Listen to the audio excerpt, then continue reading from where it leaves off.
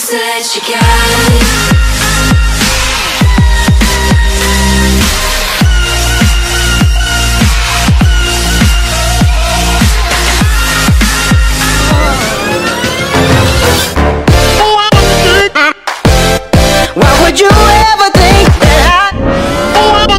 Hi guys, what's up? It's Michael, and for today's video, I'm here bringing you guys another DIY room decor video because I know from our last video, you guys kind of really liked that one, so I'm here giving you guys if you guys have not seen my last DIY video, then I'm gonna leave it somewhere on the screen right now or in the link in the description. Make sure to go watch it. That video actually got 100 likes, and I'm actually really surprised that you guys actually like that one. So I really hope you guys like this one as well. Before we start this video, I just want to say make sure to give it a thumbs up and also comment down below some DIY suggestions that you guys want to see on this video.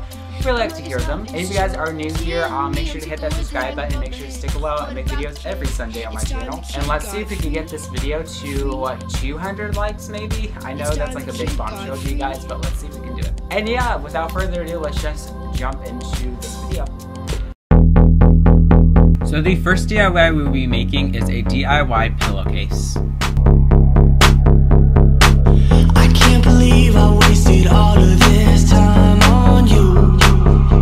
So the only things you'll be needing is a pillowcase, some paint, and a circle template. The circle template you can actually get from just getting a cup and like cardboard and just like cutting the circle out from the cardboard. And then on your pillowcase, you're gonna use the paint to kind of like make moon faces. You can easily search it like moon faces up on Google, and they're like on there, and just like try to copy it. And that's basically it. And I love the way it turned out at the end.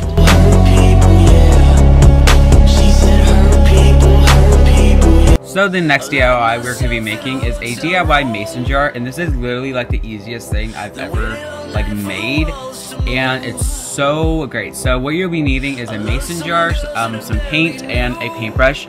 The paint I'll be using is like a gold metallic one, but I freaking love like how it turned out. So I'm going to be squirting some paint into the jar, and using a paintbrush I will be trying to move around the paint on the sides of the jar, and then after that I'll let it sit for overnight. And yeah. How a face can change when a heart knows fear. So I freaking love how this jar turned out. It looks so good, and like the gold.